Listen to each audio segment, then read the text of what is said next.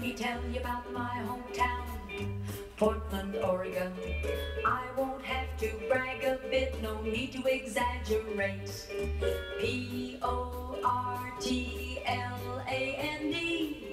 Portland, Portland, Portland, KISN's hometown. Portland, Portland, KISN's hometown. It's a wonderful place to be, the city of roses. Folks find everything they need right under their noses. We've got the Beavers and the Bucks. Our teams are winners in Portland, Portland, KISN's hometown. Portland, Portland, KISN's hometown. Lloyd Center and Meyer and Frank's, fabulous stores to shop. The Benson and the Sheraton, great places to stop. By day a million sights, and by night a million lights. Portland, Portland, KISN's hometown. Portland, Portland, KISN's hometown.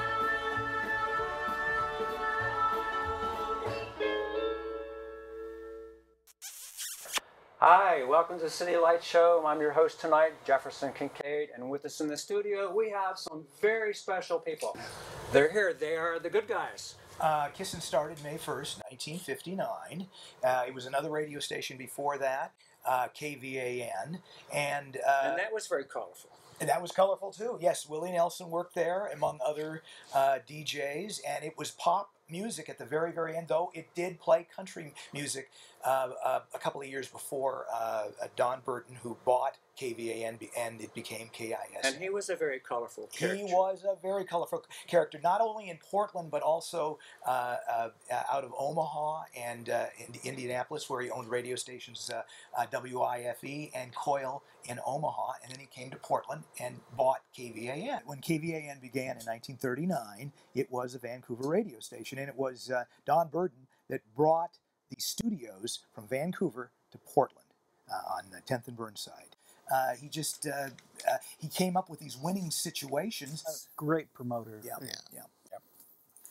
And that's what helps to make Top 40 very strong, is solid promotion, and he was a master at that. He was always doing something. Well, one promotion would stop, they'd end, and they'd have the next thing. There was always something going on at KISN. Yeah. So we're going to recreate all that with the new KISN. At one time, there were 7 different KISN disc jockeys on the air in Los Angeles. They were so popular, they could get jobs. They'd go to Seattle, Chicago, L.A. There were a group of us down there. It was almost like Old Home Week. Yeah, Real Don Steele was one of them. Yeah. The Emperor of North America. Right. I love that. But if you go back through the string of DJs, Tom Murphy to Johnny Williams, etc., different eras, different audiences, all of which have grown older now. And hopefully some are older than we are. But here we are, same voices, same jingles, the whole thing. And, of course, our focus really is the music. Absolutely. And if the voices bring back a touch of nostalgia, that's fine. But otherwise, it's really going to be music centered. That's cool. 50s, 60s, 70s, big mixture of all the music. That is the goal of the new KISN, is to kind of recreate the feel of the old one. We're not going to be able to do it exactly, right? Because we don't have the promotions and all of the commercial aspects of it. But we're going to try and recreate it as best we can, because that's what people love. And when the stream was on, and when it went off on Facebook, it just exploded. What happened? So there's a lot of people out there that want to hear it. Somewhere along the line, you have to find people that are still enthused, and each of us has our limits. Getting a little older, we're not looking for jobs. We just love recreating what we did, do it all over again. People enjoy it, and there will be new people who just love the 50s. That's their world, and my goodness, they can live in it again. You can visit the past. Can't live there, but you can sure visit. It must have been so wonderful, though. I mean, like to be hearing some of the new releases. Most people listened in Portland to KISN because it was the in station to listen to, and there wasn't a lot of other stations around to listen. There were a few, but not like today. There, you have so many options, and there's never going to be a time like that again, where you've got a group. Basically, you could go to school and everybody knew what was going on. It was the same thing on television. We only had 3 networks, you know. Right, and we had just AM radio. Yeah. And in your car, that's all you had. And then everybody was listening to the same music, and they were all into it. It was quite a time. Now you go to school and everybody's into their own little thing, you know. And I remember the greatest thing was a transistor radio that was about the size of a cigarette pack that everybody had them in their shirt pockets with their earphones in, going to school and class and stuff, just like they do now with the cell phones. Yeah, yeah, Exactly. yeah. Or listening to the radio at night, Right. Transistor under your pillow, Under the covers. you know. Kids would actually, and the story was told me in Hood River, they would get money from Dad to go to the movies, but they'd spend it on gas so they could drive to Portland and drive around the KISN corner, maybe get out and say, would you play this? That was on Burnside. 10 10 Burnside. yeah. We had a block. There's a picture of it here right behind Craig. It was actually a window on the corner of Burnside and 10th Avenue. So the DJs would be inside the studio behind that glass, and people would wave to them. They could see each other and back and forth. They'd hold up signs and do all kinds of things. In fact, Dave Stone was on the air one night, and this beautiful blonde drives by the window, and he gets on the microphone and he says, "That's the most beautiful woman I've ever seen. Come back." Turns out he marries her. Wow. Now, it should also be said that when he's exactly right. People would come in from the coast just to listen to KISS. Now, the reason was this was back in the early '60s when he was when Roger was on. That it was the reason is because that the power was a lot lower. It was only 1,000 watts, and they raised the power in 1966 to 5,000 watts, and then it went out further. But there was a time when KISN was so such a thing to listen to, but yet the outlying areas would hear about it, and they couldn't hear it at night because when the sun went down, it was directional. Like it only went on certain directions, and if you weren't, if your house wasn't sitting in a particular area, you couldn't hear it, or community for that matter. Wow. And so they would drive in and they would circle around Portland so they could hear it for a few hours and then head back to wherever they were. When you were talking about kids driving around the block, when I was there, I think we had 110 times was a record. People driving around. Kids would drive around and around. And then the jock would mention something about him on the air. And Now, when did you start with them? I started in 1987. It was the second incarnation of KISN. There's been a number of them. And at that time, it was KKSN. And it started over again in 1980 and went through some format changes. And then they decided to go into oldies in August 1st, 1987. I joined in October. And then we started a simulcast in February 1988 on 97.1. Boy, it gets complex. And what about some of the political history of it? Yeah. But you were here even earlier than that.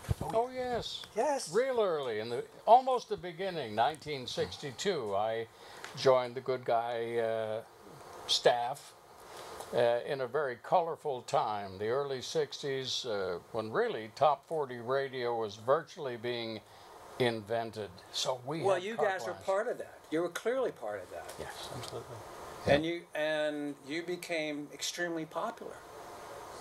Yeah, we did. KISN owned the city, frankly. If you mentioned KISN, any involvement was fantastic. And of course, radio everywhere in the country ruled wherever they were. Radio was so important to reach and influence anybody, but especially the kids who were into their new top 40, top 50 rock and roll. And you knew a little bit about rock and roll, obviously from being a DJ, but also you had something to do with some other bands at that time. I did. Well, what radio does for you, it introduces you to people. Radio was very important to the artists, all of them, because without radio, they'd have no hits.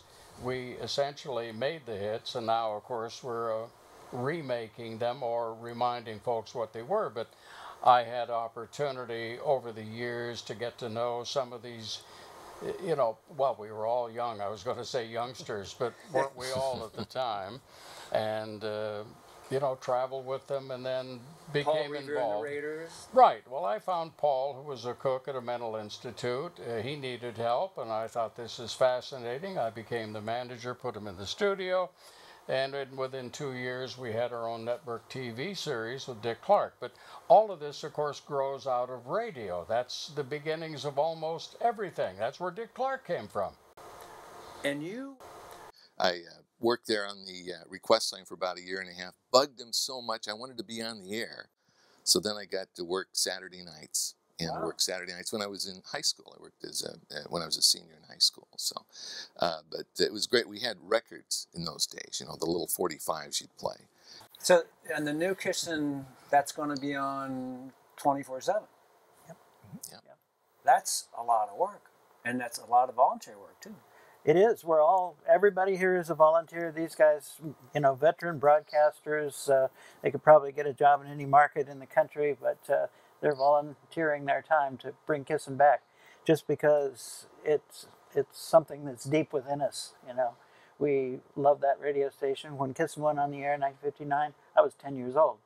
So you clearly remember it. Oh, absolutely. Yeah, I was born and raised in Portland, so Okay. I grew up with KISN, as did these guys. I remember listening to it in the mid-'60s when I was in grade school. And I remember in the backyard, it was a real hot day, listening on the transistor radio. And Tom Michaels and Bobby Noon and Ron, they were talking about this KISN pool party. Remember the pool party they used to have on the air? I thought it was a real pool party. And I kept thinking, why aren't they giving the address out for this place? Well, Where is this pool party? You'd hear in the background, they'd have a tape and they'd be running, and you could hear people splashing. And so, I mean, you know, diving board. it had to be real. I was thinking, I want to go to this. Yeah. Right. Very creative. Well, it is. Well, that's one of the beautiful things about radio itself, because there's an element of imagination that you can play. I always love like stories on radio too. Theater of the mind. Right. You were talking about actually physically playing discs on turntables.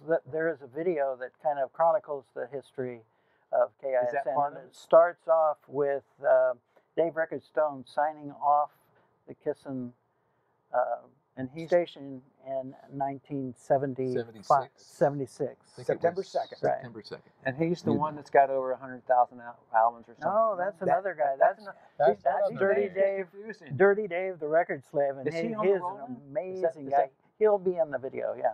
The time is 12 o'clock midnight at KISN Vancouver. At this time, KISN leaves the air for an indefinite period of time by order of the Federal Communications Commission. We wish to express our thanks to the thousands and thousands of listeners who have enjoyed and depended on KISN over the past 17 years. Good night from the KISN Good Guys. KISN Vancouver.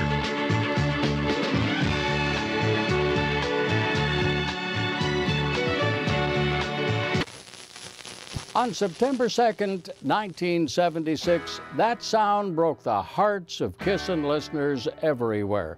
Hi, I'm Roger Hart, once upon a time a KISN good guy. Many of you grew up listening to KISN Radio, the most popular radio station of its time in Portland and Vancouver. When KISN Radio went off the air, the loss would leave a black hole in Portland radio for the next 12 years. KISN 91 and John O'Brien sending a message out to you this morning that if you want to hear something, call me on the brand new request line at 733-5576, 733-KISN. Then a new generation of KISN listeners was born when the oldie station returned to the original 910 position on the AM dial and at 97.1 FM. In 1987. For another 17 years, Portland had their favorite radio station back. Until 97.1 Charlie FM, KYCH FM, KYCH FM HD1 Portland. What? KISN was gone again. This time, we thought for good. Radio executives thought that the oldies came from the 80s and 90s. Nowhere on the Portland radio dial could you find the real roots of rock and roll. Well, I'm gonna write a little letter, I'm gonna mail it to my local DJ. Got a backbeat, you can't lose it. Oh, give me the beat, boys, and free my soul.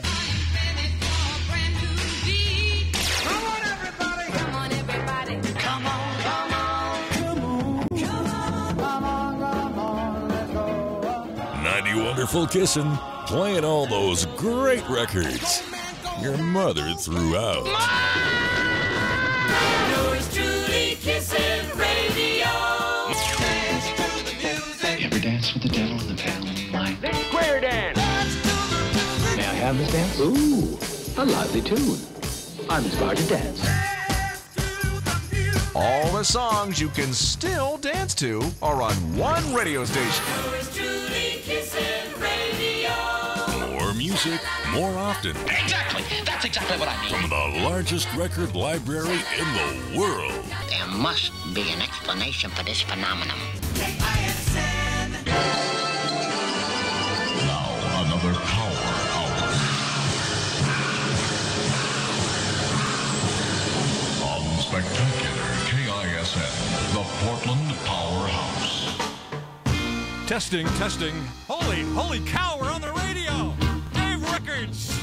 In the Stone Cave amongst 91,000 records owned by Dirty Dave the Record Slave. Then in 2012, KISN returned once again from this very studio as GoodGuyRadio.com. We weren't on the air, but we covered the world as an internet radio station, streaming the beloved sound of KISN to every computer on the planet. Welcome, everybody, to Real Oldies Radio.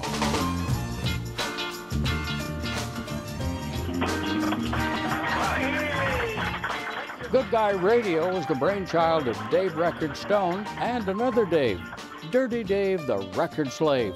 We're here in his basement studio, surrounded by thousands of 45s that provide the music for the internet station, GoodGuyRadio.com. Thank you, Roger. Dirty Dave here, your program director of KISN Radio. Like many of you, I listened to KISN Radio my whole entire life. Born and raised right here in Portland. We like to try to recreate that great sound, all the great music from the 50s, 60s, and 70s, the KISN jingles. As you can see behind me here, we have just a very small portion of my record collection. We have over 91,000 records. We're going to do the 50s, like this one, Elvis Presley's Lovin' You. How about Paul Maria and the Raiders? Remember Just Like Me and Kicks? We're going to be playing that one too. And we're going to go up in the 70s also. ABBA from Sweden and their greatest hits. We're going to play them all right here on GoodGuyRadio.com. The Good Guys got together and reimagined a brand new KISN radio. This time it'll become your Real Oldies radio. The new KISN is nonprofit, a listener-supported community radio station. And get this, instead of only an internet stream, we're adding a new FM radio station to the Portland airwaves. That's right, KISN will be back on the air at 95.1 FM, thanks to the Western Oregon Radio Club. It won't reach everyone, but if you're in the neighborhood, you can listen too. With me in the studio is Ken Seymour, the good guy who's making the FM station a real possibility. Ken, tell us about KISN FM. Recently, the FCC granted the Western Oregon Radio Club, a local amateur radio organization, permission to build a low-power FM station with the call letters KISN. That's right. After 38 years, we're bringing KISN back to Portland's airwaves. Our ace chief engineer, Rainer Johnson, is standing by ready to modulate the KISN Klystron on 95. Wonderful. G. Michael McKay plays more solid rock. Hi, it's G. Michael McKay. I was here 1971 to 74 as a KISN Good Guy. You know what's great? It's back. The KISN Good Guys are back. Rock and roll music, enjoying the life and the sounds of the things that we went through when we were teenagers and older. Craig Adams, great oldies all the time. KISN. Hi, I'm Craig Adams, KISN Good Guy, 1987 to 2005, second generation, and we are bringing KISN back on the radio and on the web. Let's do it. And I'll be here too with Dirty Dave the Record Slave and all the KISN Good Guys you remember. Tiger Tom Murphy, Pat T, Dave Stone, Craig Adams, and other familiar DJ voices, all who've worked hard to bring us back. I'll be at events around the Portland area along with our KISN street team of DJs as well.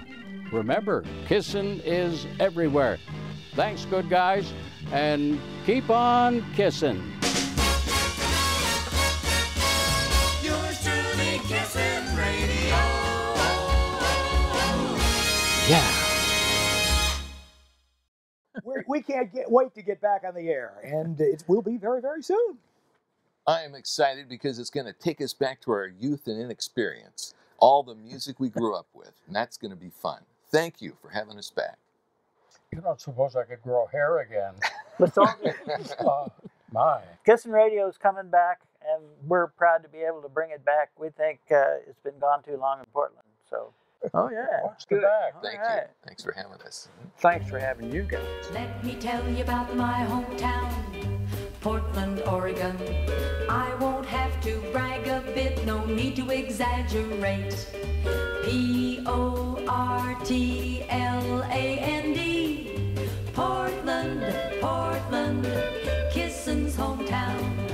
Portland, Portland, KISN's hometown.